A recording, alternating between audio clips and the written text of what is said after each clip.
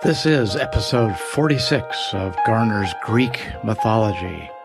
We have listeners from all over the world, so welcome to everyone wherever you are. I'm your host, mythologist Patrick Garner. If you like what you hear, I invite you to buy my books at Amazon.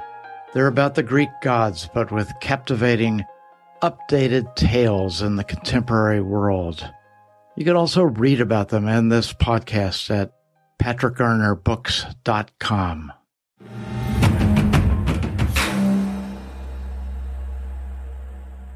In 1976, an obscure instructor of psychology at Princeton University in New Jersey published a book which became a sensation. His name was Julian Jaynes. The book is The Origin of Consciousness in the Breakdown of the Bicameral Mind. That's one long and complicated title, so I'll repeat it. The Origin of Consciousness in the Breakdown of the Bicameral Mind. Okay, so what does this have to do with mythology and Greek gods? Much of Jaynes' theory is based on his study of Greek gods and archaic language. You see, Jaynes theorized that humans became conscious only after language evolved. To cross-check that opinion, he taught himself ancient Greek and began to reread the oldest of the Greek texts, including Homer's The Iliad and the Odyssey. He concluded that characters in the earlier of the two books, the Iliad, exhibited almost no self-consciousness. In Homer's second book, the Odyssey, characters spoke and thought as modern humans. Based on this analysis, as well as on his study of other early civilizations, he came to a radical conclusion. That is, he determined that consciousness, we could also say self-awareness as we think of it today, began around 1600 to 1200 BC. Jaynes postulated that before modern consciousness occurred, the voices humans heard in their heads were what men considered the voices of gods. These gods, who included the Olympians we know so well, directed them to act and work as a society toward common goals. Before this, free thinking or self-direction simply did not exist. Then, over a few centuries, a more modern consciousness swept populations. This change, Jaynes writes, was driven by writing and a more sophisticated use of language. The vast majority of ancient populations changed, yet not all humans became equally self-conscious. Jaynes stipulates that this new consciousness prevented humans from hearing divine voices. Regardless, certain individuals retained the ancient archaic thought process.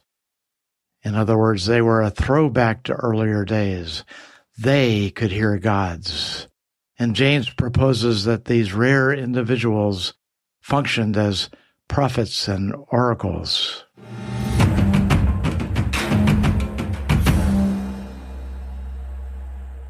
These wise women and old seers heard voices that others could not.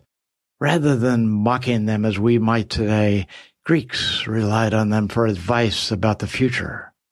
In episode 10 of the series, I featured the Delphic Oracle, a woman known as the Pythia, who was Greece's most famous prophetess.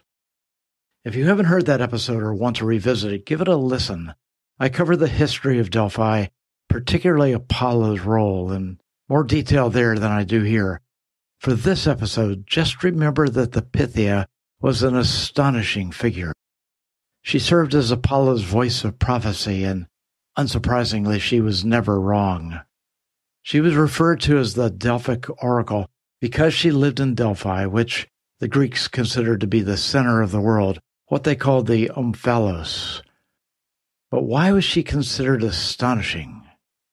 Because the Pythia had served in Delphi for as long as anyone could remember, and because she was always right. Indeed, for a period exceeding 1,000 years, she's never recorded making an inaccurate prediction.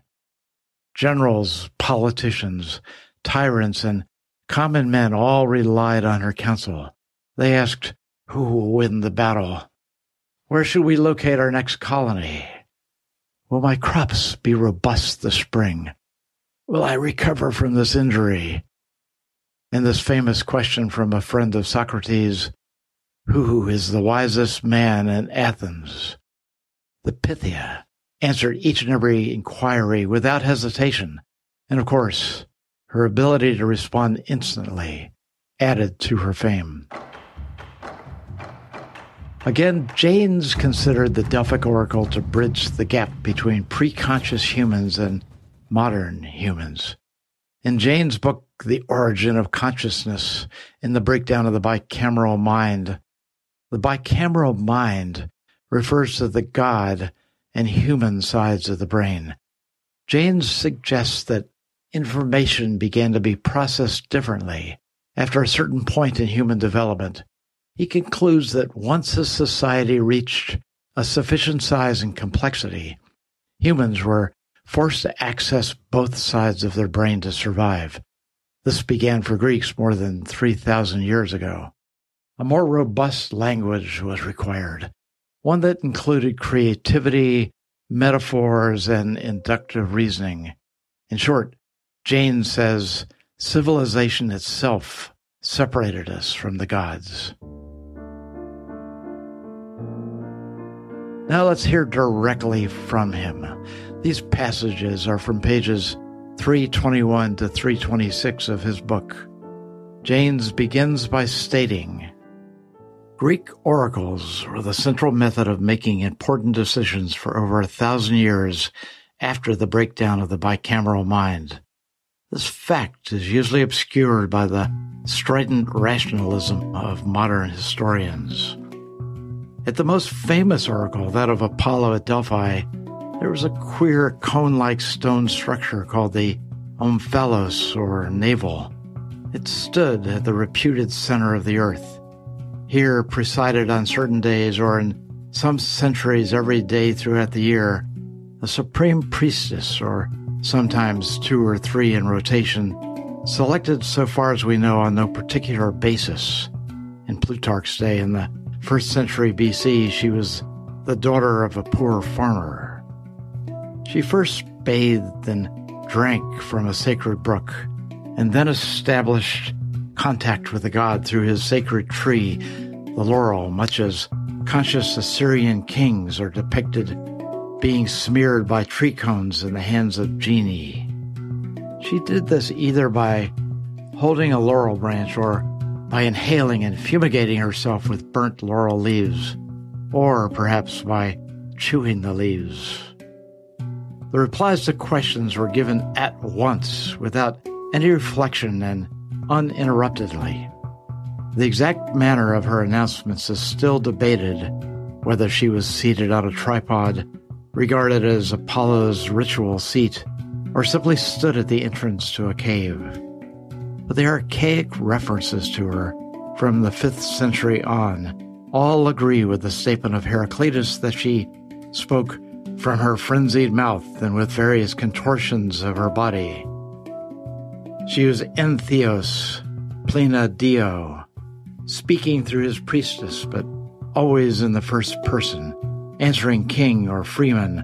Apollo commanded sites for new colonies, as he did for present-day Istanbul, decreed which nations were friends, which rulers best, which laws to enact, the causes of plagues or famines, the best trade routes, which of the proliferation of new cults or music or art should be recognized as agreeable to Apollo, all decided by these girls with their frenzied mouths. This is truly astonishing. We've known of the Delphic Oracle so long from school texts that we cut it over with a shrugging usualness when we should not. How is it conceivable that simple rural girls could be trained to put themselves into a psychological state such that they could make decisions at once that ruled the world? The obdurate rationalist simply scoffs, plena dio indeed, just as the mediums of our own times have always been exposed as frauds. So these so-called oracles were really performances manipulated by others in front of an illiterate peasantry for political and monetary ends. But such a realpolitik attitude is doctrinaire at best. Possibly there was some chicanery in the oracle's last days, perhaps some bribery of the prophetess, those subsidiary priests or priestesses who interpreted what the oracle meant. But earlier, to sustain so massive a fraud for an entire millennium through the most brilliant intellectual civilization the world had yet known is impossible, just impossible. Nor can it jibe with the complete absence of criticism of the oracle until the Roman period, nor with the politically wise and often cynical Plato reverently calling Delphi the interpreter of religion to all mankind. Another kind of explanation, really a quasi-explanation, still busied about with in the popular and sometimes professional literature, is biochemical. The trances were real, it says, but caused by vapors of some sort arising from a caesium beneath the floor of the cave. But the French excavations of 1903 and more recent ones have shown distinctly that no such caesium existed. Or else there might be a drug in the laurel that could have produced such an Apollonian effect. To test this, I have personally crushed laurel leaves and smoked quantities of them in a pipe and felt somewhat sick, but no more inspired than usual, and chewed them as well for about an hour and very distinctly felt more and more Jaynesian, alas, than Apollonian. The glee with which external explanations are sought out for such phenomenon simply indicates the resistance in some quarters to admitting that psychological phenomenon of this type exist at all. The immensity of the cultural demand upon the entranced priestess cannot be overemphasized. The whole Greek world believed, and had for almost a millennium. As many as 35,000 people a day from every part of the Mediterranean world might struggle by sea through the tiny port of Atia that snugs the receptive coast just below Delphi, and they too went through induction procedures, purifying themselves in the Castilian spring, making offerings to Apollo and other gods as they persisted up the sacred way. In the latter centuries of the oracle, more than 4,000 votive statues crowded this 220-yard-long climb up the side of Mount Parnassus to the temple of the oracle.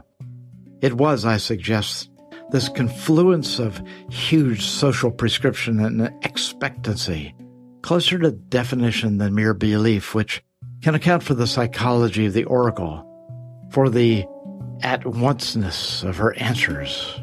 It was something before which any skepticism would be impossible, as for us to doubt that the speech of a radio originates in a studio that we cannot see. And it is something before which modern psychology must stand in awe. To this causative expectancy should be added something about the natural scene itself.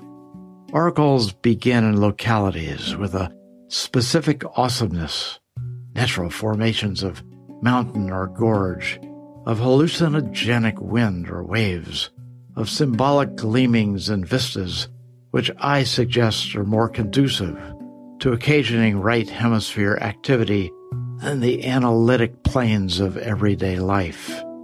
Perhaps we can say that the geography of the bicameral mind in the first millennium BC was shrinking down into sites of awe and beauty, where the voices of gods could still be heard. Certainly, the vast cliffs of Delphi move into such a suggestion and fill it fully. A towering cauldron of blasted rock over which the sea winds howl and the salt mists cling, as if dreaming nature were twisting herself awake at awkward angles, falling away into a blue surf of shimmering olive leaves in the gray, immortal sea.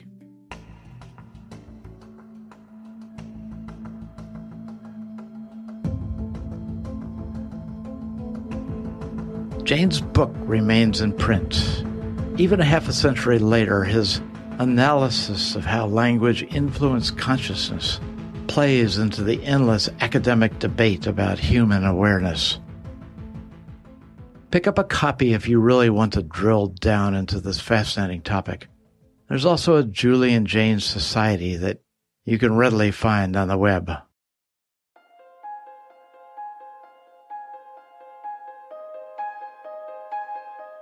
Join me for the next episode of Garner's Greek Mythology and visit patrickgarnerbooks.com. It's all about your favorite Greek gods, this podcast, and about my novels. The books are available on Amazon. Their theme is that the Greek gods never left. As I say in every episode, they're here now. And I'm pleased to announce that these episodes are also available on YouTube. Find them under Garner's Greek Mythology. Thanks for listening. This is your host, Patrick Garner.